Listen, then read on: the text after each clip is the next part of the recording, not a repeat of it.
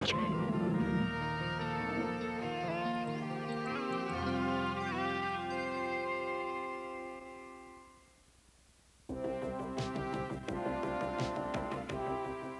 wonders of aviation take to the skies on Wings. Pilot checklist complete. Ready for takeoff.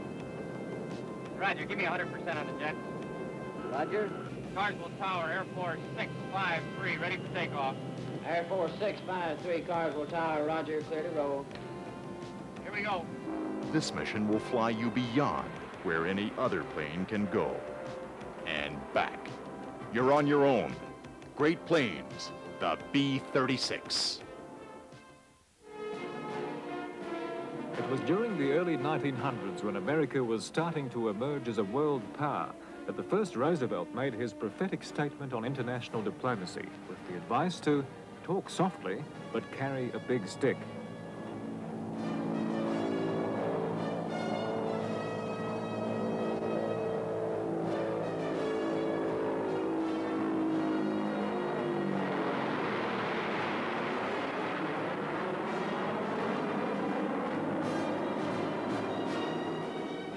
Half a century later, when the United States stood as the world's champion against communism, its big stick was undoubtedly the Convair B-36 long-range bomber.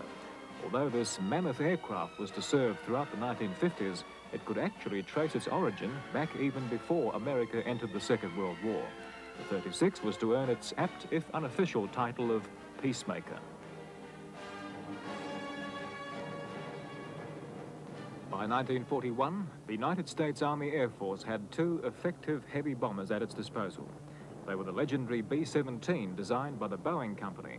This superb four-engined aircraft was to serve throughout the war, and the heavily armed later versions were understandably known as the Flying Fortresses.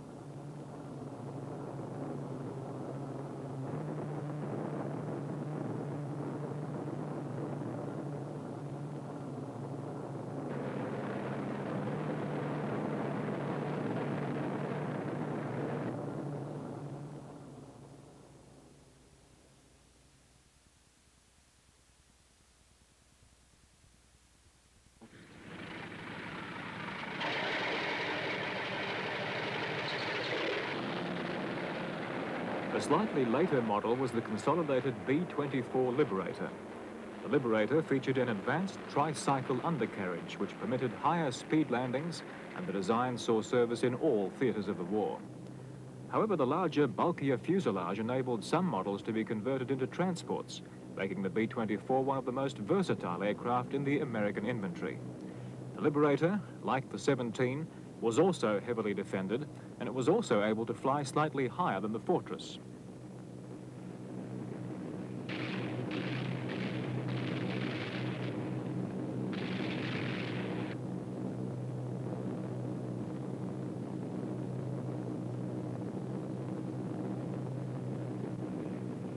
But more importantly, it offered greater range, so it was often used for maritime patrol work, flying what at the time were considered very long distances on internal fuel.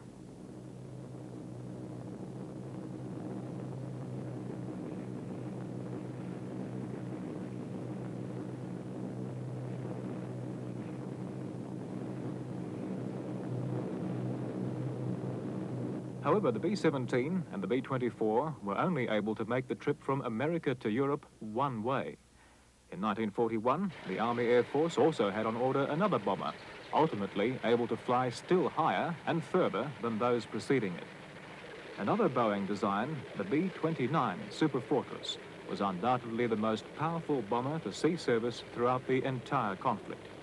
But even though several hundred were on order, there was not even a single prototype in the air.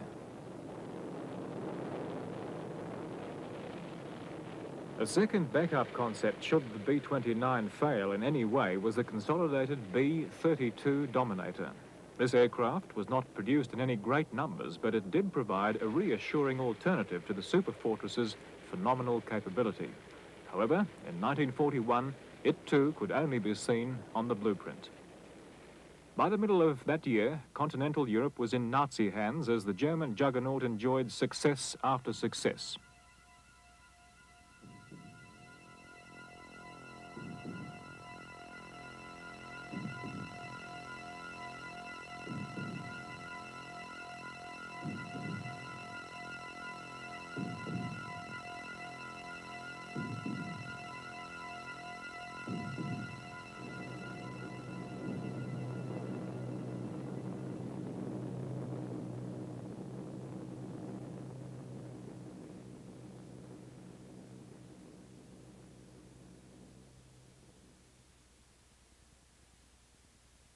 More importantly, although Britain had regained some supremacy in the air, it still suffered from constant punishing bombardment from the Luftwaffe, which devastated its people and its industry. These raids, often at night, but sometimes in daylight, were seen by the German High Command as a means to bring the island nation to its knees. The burning question which American tacticians struggled with was simply, what would happen if the US was brought into the conflict and the sole remaining Allied base in Europe was to be lost to Germany?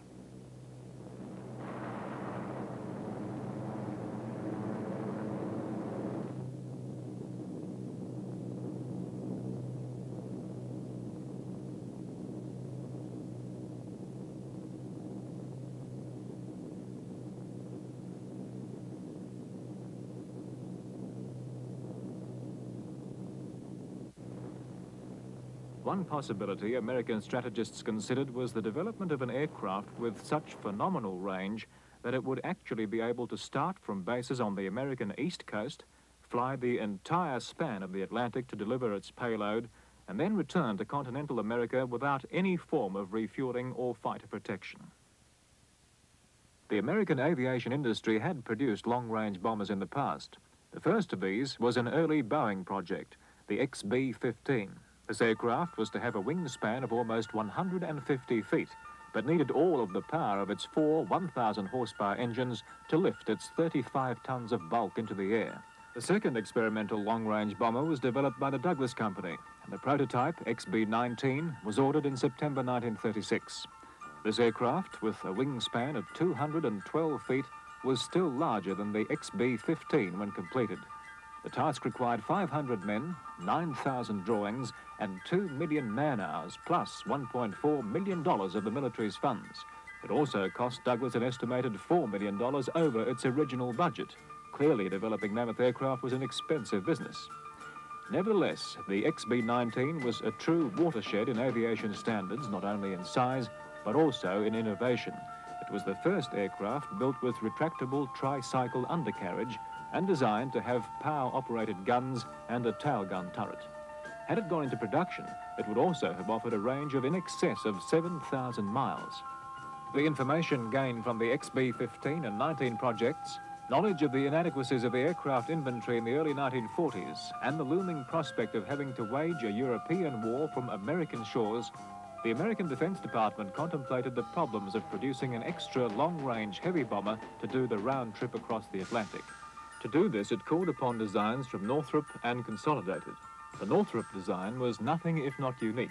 The concept worked on the premise that if an aircraft could be produced without the drag effect of the fuselage and tailplane, considerable range would be achieved. Therefore, Northrop set about designing an aircraft which by any other name was just a wing, a flying wing. And on the 25th of October 1941, an order was placed for 2 XB-35 experimental bombers. The Consolidated design was more conventional than its competitor in shape, but certainly not in size. With an overall wing area of just under 5,000 square feet, the B-36 was to require no less than 6 engines placed at the back of the wing to push its massive 163-foot fuselage through the air. And on the 25th of November 1941, an order was approved for 2 aircraft in the hope that the first would be developed by mid-1944 at a fixed fee of approximately $800,000 each.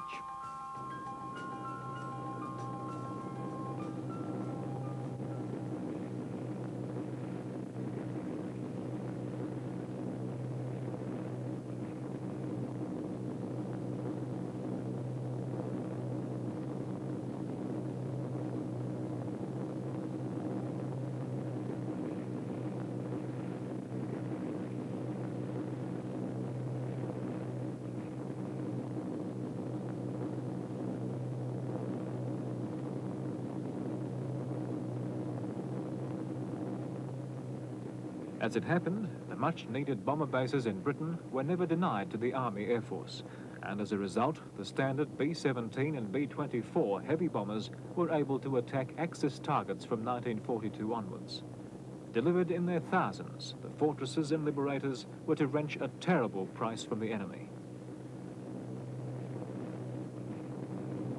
The longer distances required by the Pacific Theater were amply met by Boeing's B-29. especially after the capture of the Mariana Islands in mid-1944, which gave the superfortress the stepping stone which enabled the Air Force to reach the heart of Japan. But it was one particular B-29 with one particular bomb that was to bring the Second World War and much military aircraft development to an end. Two exceptions to this were experimental long-range bombers ordered only weeks before American involvement in the conflict, but never given sufficient priority until the war's end, and the need to deliver a new weapon, never perceived in the tactician's wildest dreams 4 years earlier.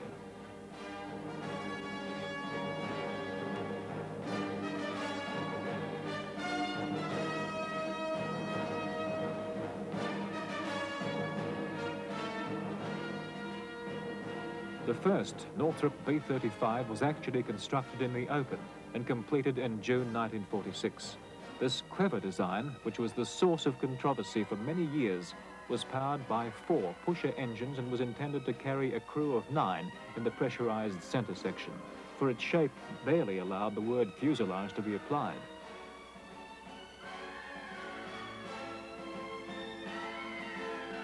However, the radical new shape, which relied upon flaperons on the end of each wing in lieu of a conventional tailplane, was never to completely overcome stability shortcomings.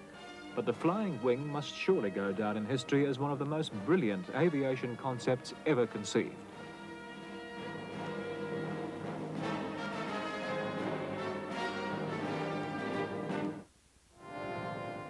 Wings will return in a moment.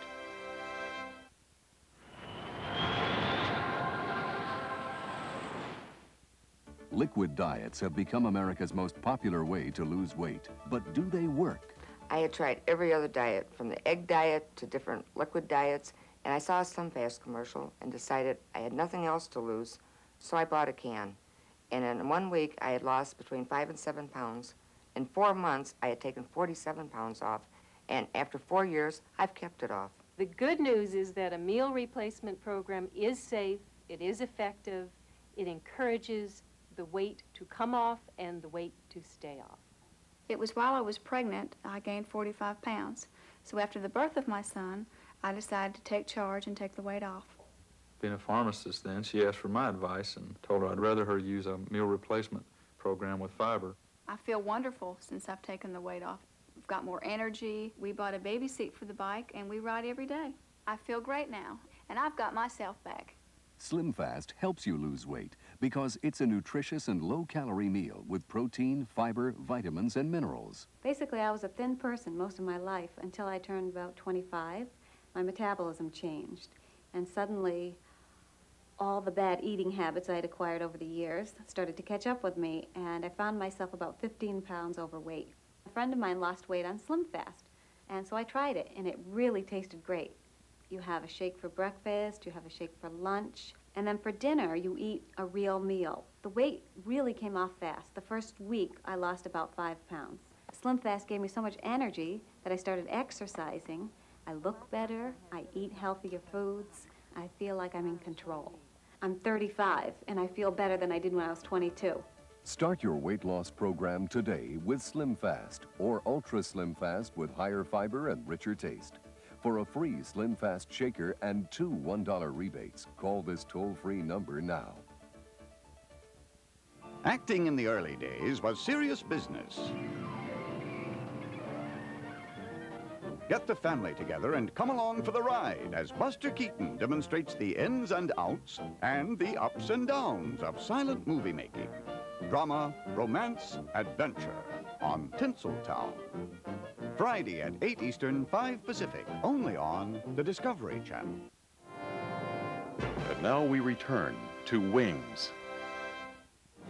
The first XB-36 was wheeled out of the experimental hangar just 6 days after Japan surrendered, but it was to be August 1946, nearly 5 years after it was ordered, before the Peacemaker was to be ready to fly.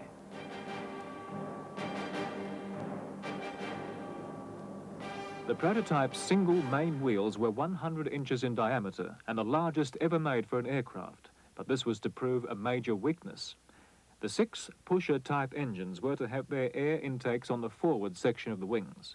However, this advanced concept for the time was also to provide initial difficulties in cooling the engines and would require later modification.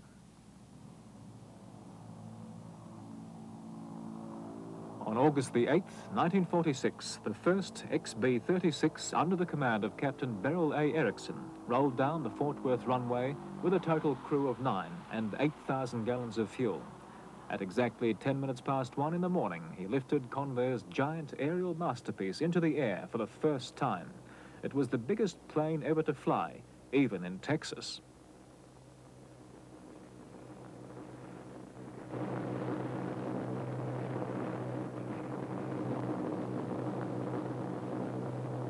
The flight was to continue for no more than 37 minutes, during which time the undercarriage was to remain in the wheels-down position as a safety precaution.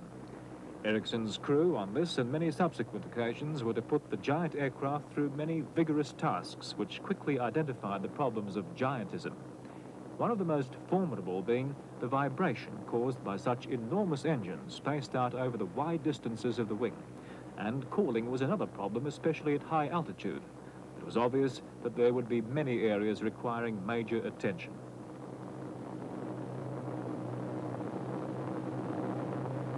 But perhaps the most fundamental was the simple concept of the massive wheel arrangement which limited Convair's bomber to runways at least 22 inches thick, and as there were only 3 of these available anywhere in America, clearly an answer needed to be found, and found quickly.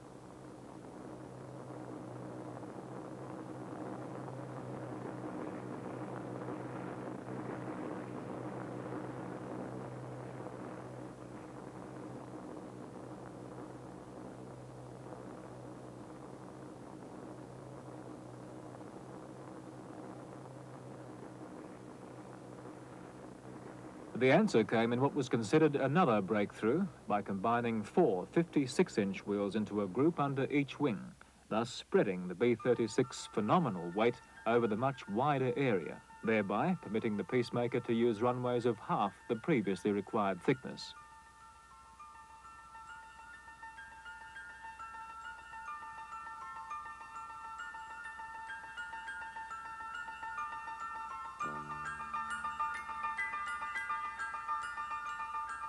Very early in the B-36 concept, Convair could see the potential of utilizing its enormous wings and tailplane for the transport version of the Peacemaker's commercial cousin, the XC-99, which was ready for its maiden flight in November 1947.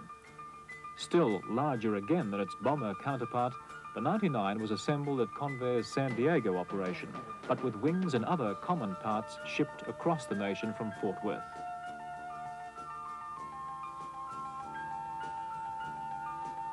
Here at Lindenberg Field, what had now become the world's largest plane was to demonstrate the potential that would lead to the mammoth transport and airline concepts that followed decades later.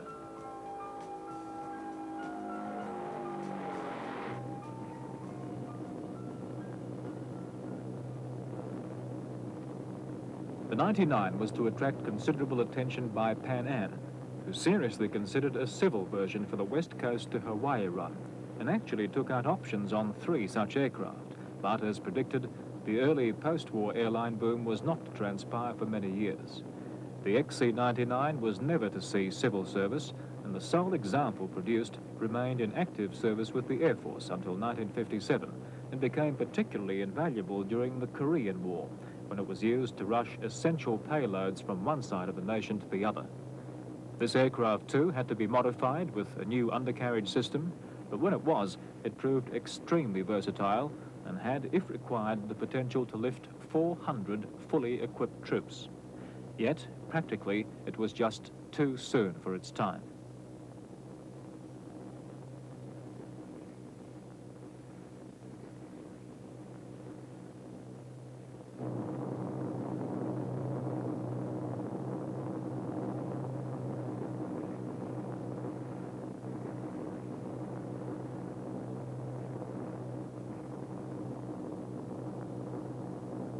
However, Convair's main interest had always been with the extra long-range bomber concept, and it continued to develop and refine the B-36 throughout the late 40s, emphasizing that this weapon alone provided the ultra-long range to strike virtually any target in the world and return to its base in America. Long range would require many hours of physical endurance for the crew, and therefore inside the 36's massive fuselage, adequate provision was made for sleeping quarters and a galley complete with a 2-burner stove. Ample provisions were always provided. However, the center pressurized section which held these amenities was actually no less than 80 feet from the forward control area, which was only accessible via a narrow tunnel spanning the distance. Heated food was packed in specially designed containers for conveying between the vast distances of the 2 pressurized sections.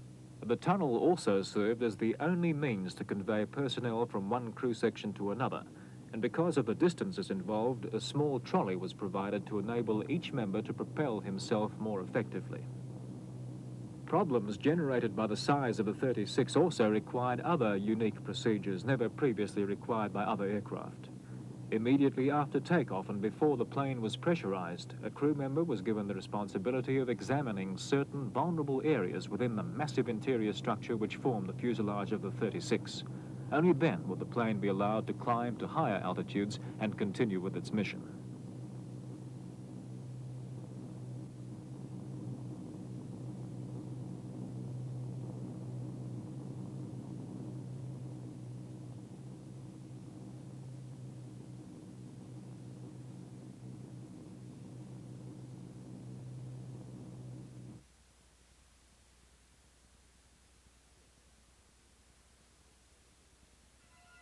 Other problems in dealing with the size of the 36 came to light.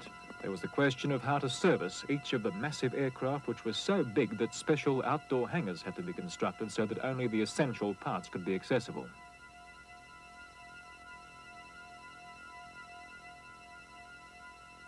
And although the problems of engine vibration and cooling had been successfully resolved, there is no doubt that there were grave concerns with the viability of the B-36 in competition with other alternatives.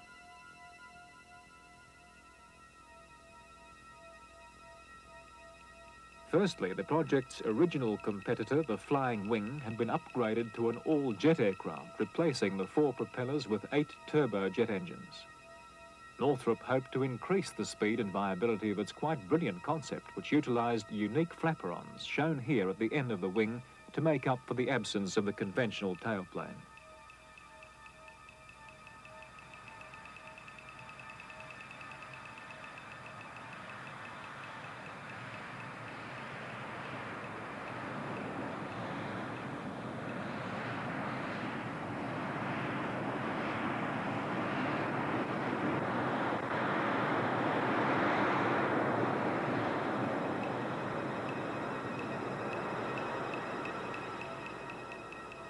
Another and more conventional competitor of the 36 also came from the past. This was the Boeing B-50.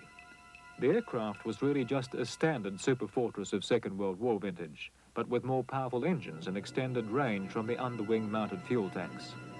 This range was enhanced yet again by Boeing's successful development of aerial in-flight refueling. Thus, the Air Force had available to it a proven airplane combination which could fly the same range as the 36, but without having to address the problems of giantism. By the late 40s, due to these innovations, the future of the B-36 looked very bleak indeed. Its salvation came from 2 major developments. The first one, poetically enough, was also provided by Consolidated's long-term competitor, Boeing. For Boeing developed the successful medium-range bomber entirely powered by jets, but utilizing captured German technology which showed the benefits of a swept back wing. Boeing's B-47 was to have the wing that was not only swept, but was so flexible that it could move within an arc of 17 feet. However, so that the wing could remain thin, the 6 engines had to be mounted in pods suspended from below. The outer pods contained 1 engine apiece, but the inboard pods contained 2 engines which were suspended several feet below the wing surface. And it was with this equipment that the engineers from both companies worked together to attach to the far outside wing of Boeing's Giant.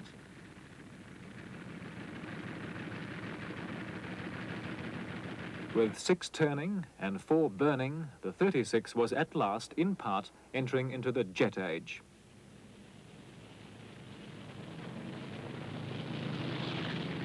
The other event which was to secure the future of the 36 took place on June the 24th, 1948, when the Soviets closed the gate on Berlin, signaling in one step the beginning of the Cold War.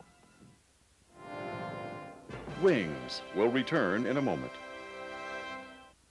Smelly, rotten mildew stains? Try 1, 2, 3 sprays of Tilex against 1 spray of X14. In minutes, the X14 side is dramatically cleaner, without scrubbing. X14, it's better.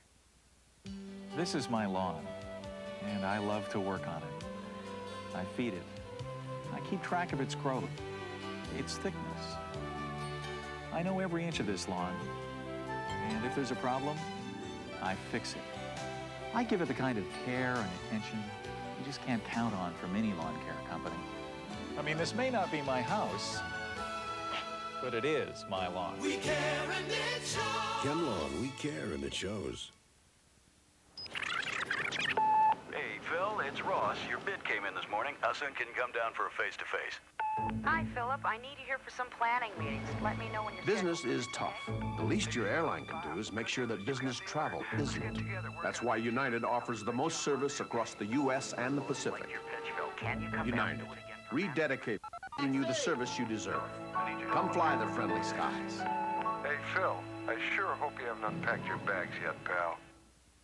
It's hard to believe what life would be like without pencils, telephones, computers, and even paper clips. And yet these everyday products were created by people much like you. If you have an idea, invention, or new product you'd like to submit to industry, Invention Submission Corporation has a free inventor's kit to help you get started.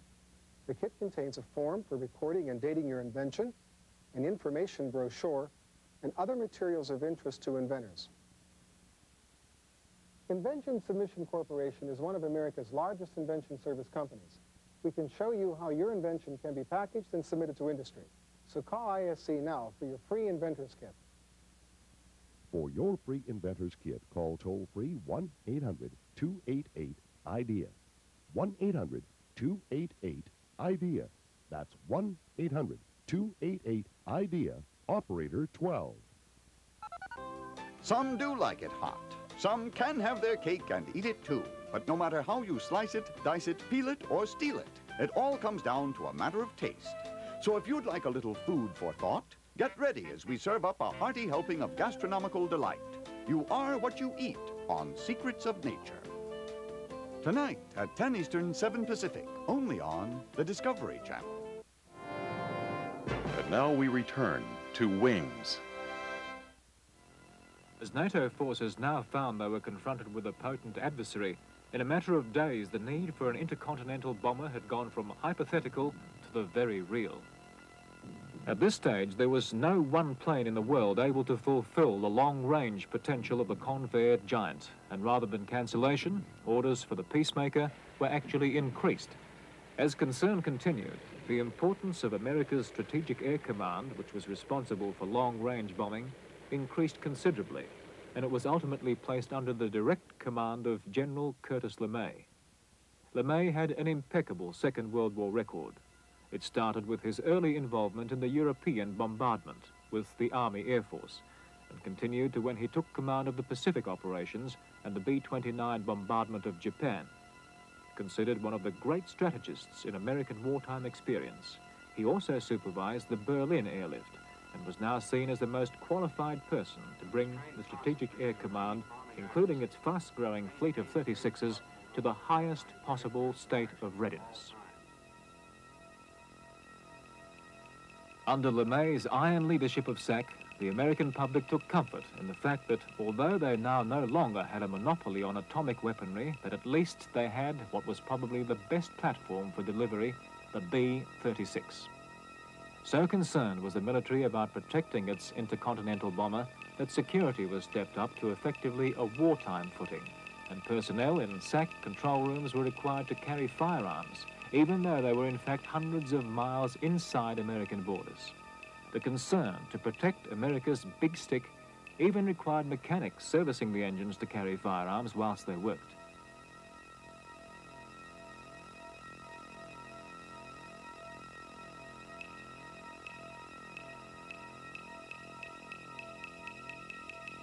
Exercises continued at an ever-increasing pace.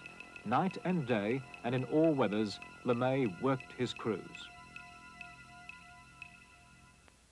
Out, this is engineer. Engineer's checklist complete. Ready for takeoff. Over.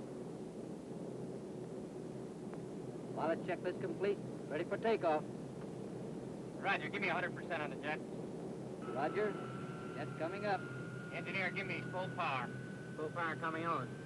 Jet's 100%. Sail pod tempo okay. Takeoff power is set. Everything stabilized. Engineer ready for takeoff. Roger. Carswell Tower, Air Force 653, ready for takeoff. Air Force 653, Carswell Tower, roger, clear to roll. Roger, 653, rolling. Here we go.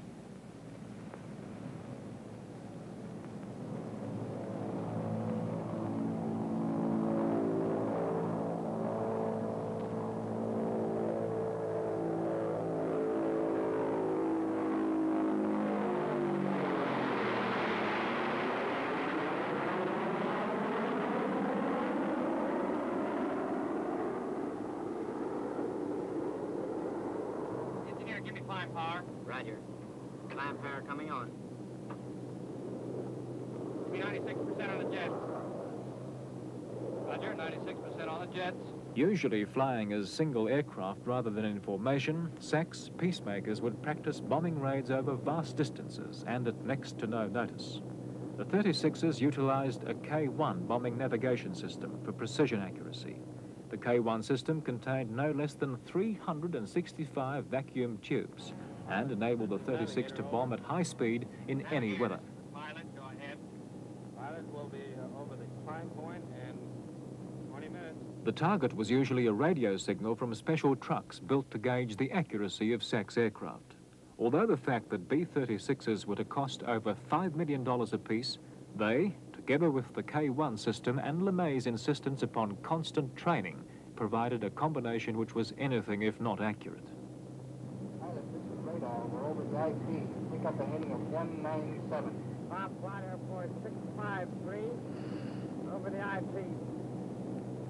Altitude 35,000, on an inbound heading of 197 degrees.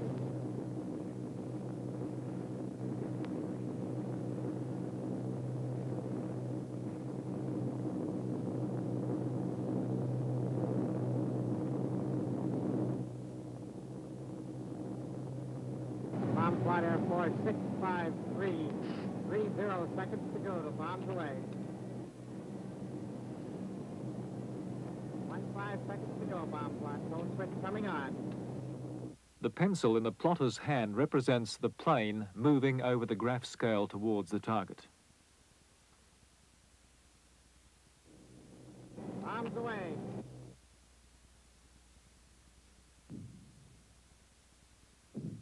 However, despite the enormous potential of the Convair giant, detractors often considered its large size to make it a prime target for enemy fighters, and even before the first 36 even flew, the Air Force ordered a unique auxiliary, the McDonnell Goblin, as a parasite fighter to be actually carried within the B-36. This incredible design consisted of the barest essentials and had fold-down wings which would enable the aircraft to be totally concealed within the 36's bomb bay. Never actually used with the Peacemaker, its flight controls were conducted from a B-29 mothership, and flight trials commenced in 1948. In August, with test pilot Ed Scorch secured in the cockpit, the Goblin was launched by a trapeze mechanism from the B-29, and the pilot successfully flew what must be one of America's most remarkable fighters.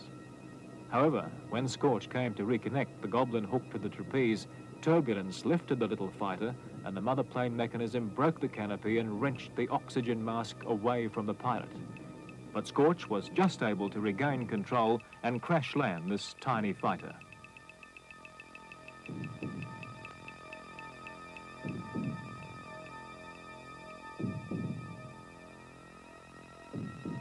This setback did not stop development. The second and only other Goblin produced continued its task. Eventually, on October the 14th, 1948, a successful hookup was effected, and the Goblin pulled into the 29's belly.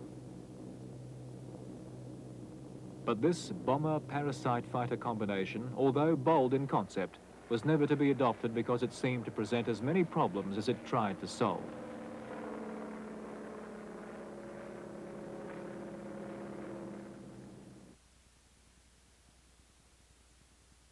However, a later parasite project involving the B-36 was the FICON fighter conveyor concept.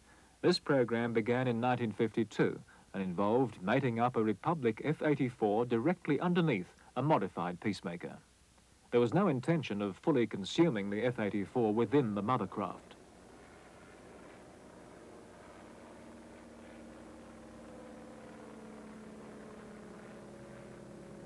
Not until after the aircraft and its parasites were in the air would the fighter pilot enter into its cockpit, and he, working as a team with the highly trained boom operator who was positioned in the mother plane, would attempt the delicate and skillful task of lowering the fighter via a large hydraulic-operated boom to a point below the bomber where the fighter could be successfully released.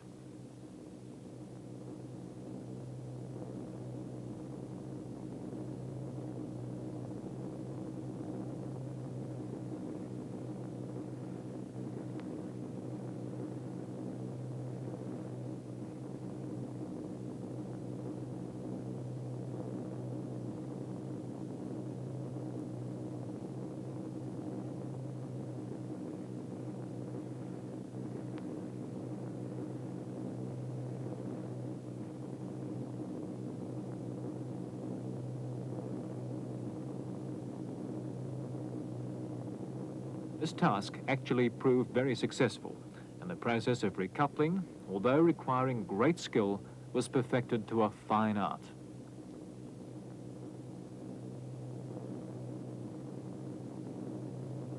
The combination of these aircraft provided many potentials, especially as the pilot was able to come and go from the fighter when it was in the docked position.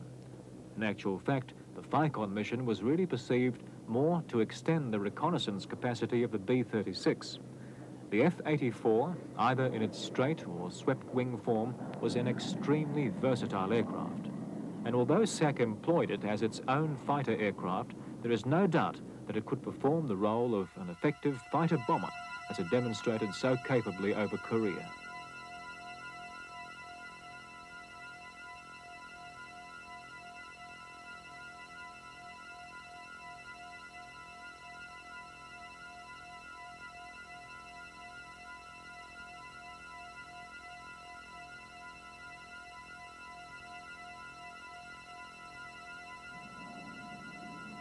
That SAC could now carry such versatile aircraft thousands of miles to the very edge of enemy territory, and small compact nuclear weapons were under development at the same time, it seems probable that SAC could have used its FICON combination in the bomber role.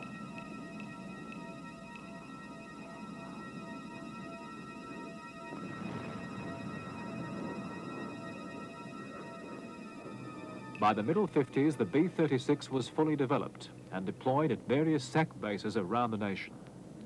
By the early 50s, SAC's Peacemakers were at the peak of their development, with the early engine and vibration problems resolved.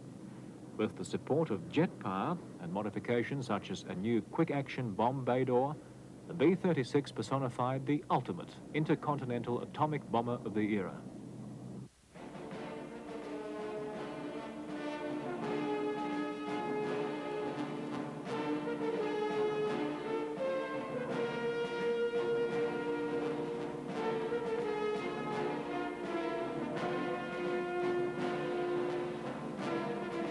But despite the technical success of the project, it still was to continually suffer from political and inter-service criticism.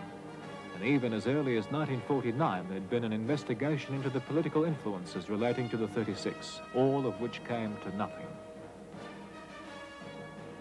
But the Navy's resentment of the Peacemaker was stronger and probably more founded.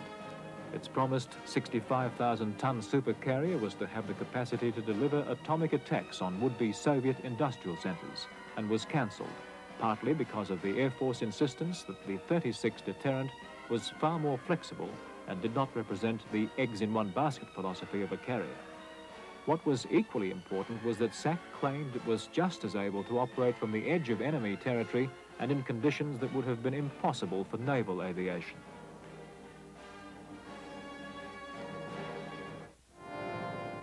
Wings will return in a moment. Catch Secrets of Nature, Wednesdays at 10 Eastern, 7 Pacific. Sam started running. Not marathons, but he is taking his health more seriously. And so am I. I buy more fruit and skip the cookie aisle, and I've switched from mayonnaise to Miracle Whip salad dressing. It has 36% less fat, 30% fewer calories than mayonnaise, even low cholesterol. Plus, Miracle Whip has that tangy zip, and Sam takes that seriously, too. Make a change for the better to Miracle Whip. Hey, Tippett, whatever it was, it's dead. Very funny, Flutie. I always do this to my shredded wheat. Didn't your mother tell you not to play with your food? I learned this from my mother. I knew that. I did. Now, Bisco shredded wheat is great no matter how you eat it, because it's nutritious whole wheat with no added sugar or salt. Hey, Flutie, you better try spoon-sized shredded wheat. I wouldn't want you to strain yourself. Bad habits are so hard to break. Even though I love my Soft Scrub cleanser, I've always hung on to this harsh powder for those hardcore stains. But now, I've got Soft Scrub with Clorox bleach. It cuts through stains like a powder, but it's as gentle as Soft Scrub. So why hang on to a bad habit? Get Soft Scrub with Clorox bleach. End the nightmare of scrubbing mildew. Spray on Tilex Instant Mildew Stain Remover. Mildew stains vanish with no scrubbing with Tilex. This itchy rash needs special treatment. Maximum Strength Cortisone 5, with the medicine doctors recommend most, gets under the itch for soothing relief and help in healing. See, the rash is gone. Use Cortisone 5 with the medicine doctors recommend most. When sports cream, when arms are sore, when legs ache, when muscles hurt. Why Sports Cream? Massaging Sports Cream in brings fast pain relief. No medicine-y smell, no odor. Why Sports Cream? Because it works. Join the Discovery Channel every week for Beyond 2000. This series explores the latest advances in science and technology, from aviation to energy and architecture to medicine. Open a window on the future. Go Beyond 2000. Every Thursday night at 9 Eastern, 6 Pacific, only on the Discovery Channel. April in Paris, our month of Sundays, with special programs we're sure will please. April in Paris, who can you turn to? Don't miss April in Paris on Discovery.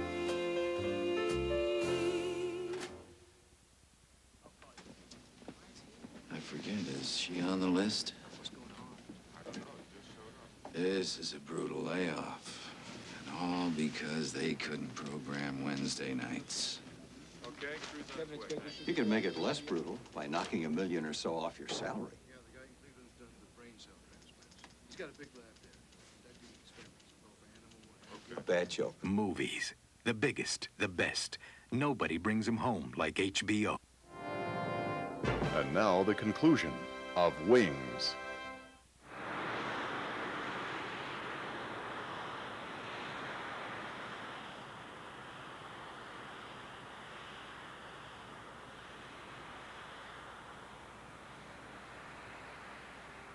The Navy's criticism of the Peacemaker still continued. At one time, they actually made a formal request to the Air Force for the use of a 36 to test its defensive capability against Navy fighters. Outwardly, it displayed very little defensive armament, but covered under sliding panels, the Peacemaker concealed 6 remotely controlled turrets, each with 2 20mm cannons. These turrets could be hydraulically raised as required, and when used in conjunction with the forward nose turret and radar-controlled rear turret, combined to offer no less than 16 cannons, covering every approach for a range of over half a mile, making the Peacemaker the most heavily defended aircraft in aviation history.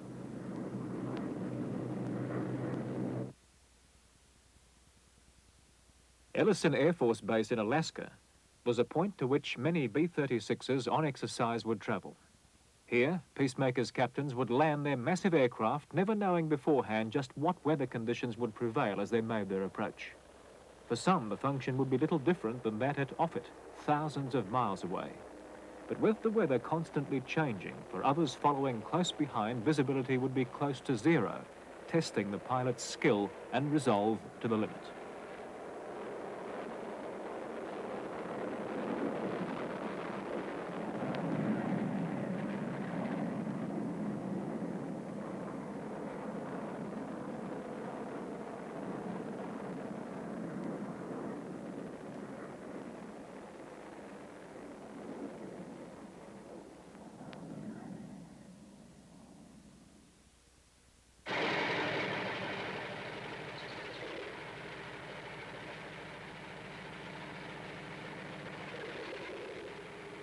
Once down, each aircraft would be quickly guided away to its service area, and waiting heated buses would be quickly on hand to collect the tired and weary crew, who, despite the winter protection, would doubtless be noticing the contrast from what might have been Texas to Alaska non-stop.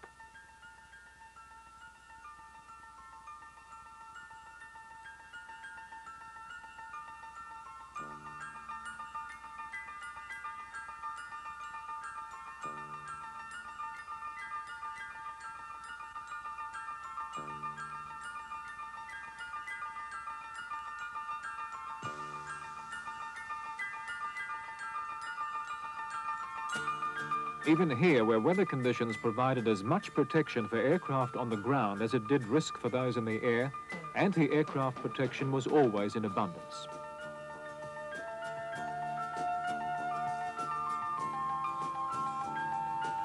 Under this protection, ground crew would immediately work on landed aircraft. For these men, it was not a short trip from aircraft to heated bus. They had to come to terms with the hostile environment as best they could. In quick order, aircraft would be refueled by crew working on the ice-cold wing surfaces, a fall from which could prove fatal.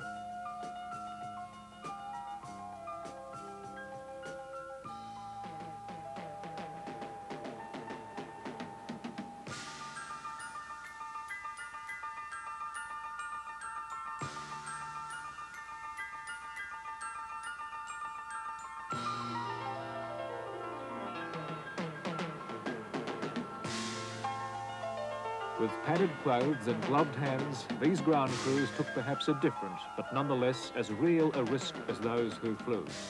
With time always the enemy, each engine would be allocated its own crewman to make the necessary checks before the weather closed in.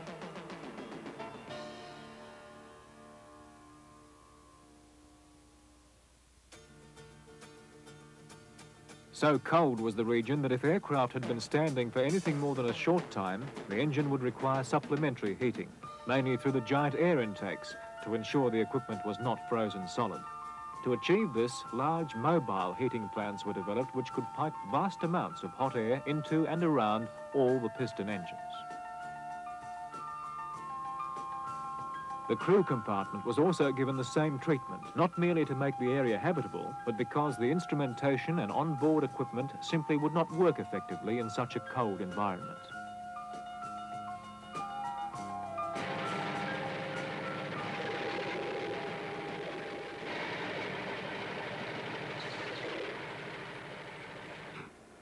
Refueled and ready to go, 36s would again brave the cold Arctic sky on the way back south, leaving the area to its natural inhabitants. But the real purpose of these exercises was to demonstrate that from Alaskan bases it would be just as easy to turn northwest to Soviet territory and deliver the devastating cargo around which the 36 was developed.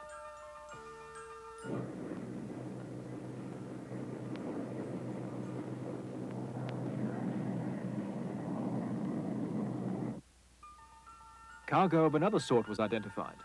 Convair, which designed the 36, won the contract for the Air Force's first supersonic bomber, the B-58 Hustler, which was the culmination of Convair's long involvement with the Delta design.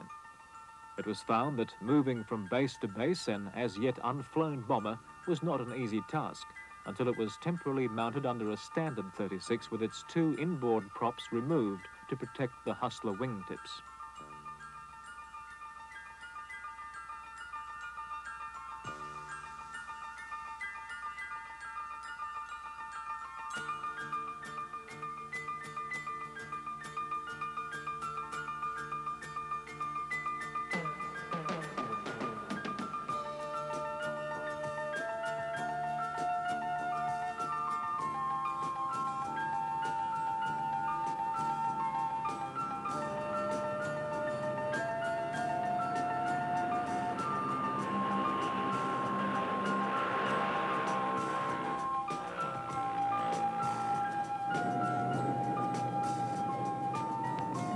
Perhaps this image symbolizes beyond all else the difference between the two generations of aircraft.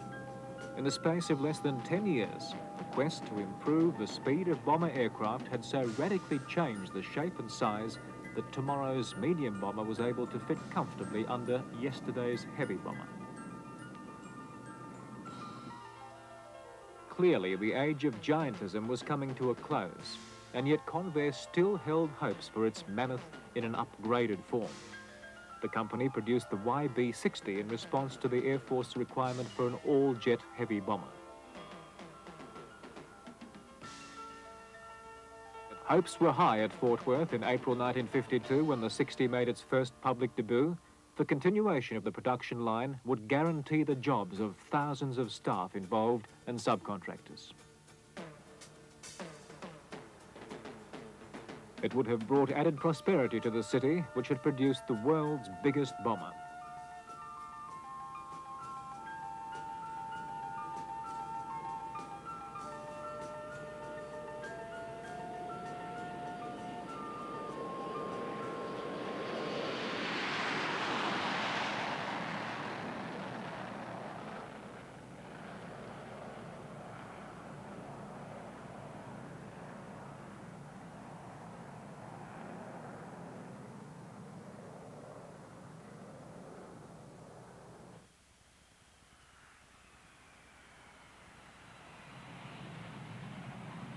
The YB-60 was virtually a B-36 with new, fully swept wings and tailplane.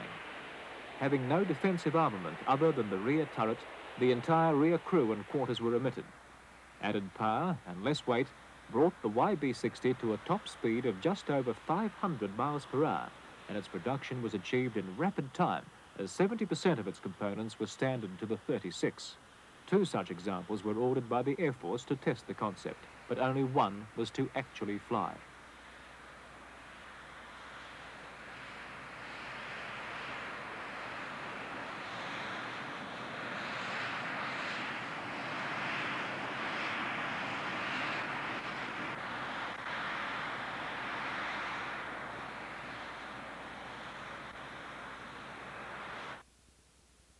The apparent enthusiasm of the test crew was not shared by the Air Force.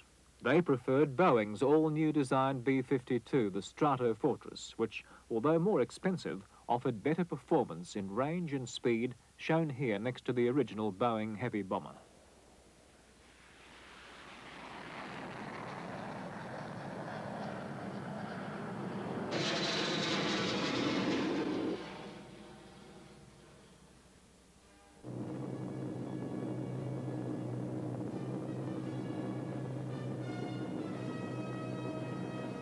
On August the 14th, 1954, at a ceremony at Convair's production line in Fort Worth, the last B-36 was handed over to the Air Force. Final delivery from the Peacemaker plant must have been a bittersweet affair for the Fort Worth people, because although Convair was to continue to use the plant for many successful projects, it was from this base that they'd produced what was for many years the biggest plane ever to fly, and a plane that many would say, because of its sheer size, won a war without having to fight.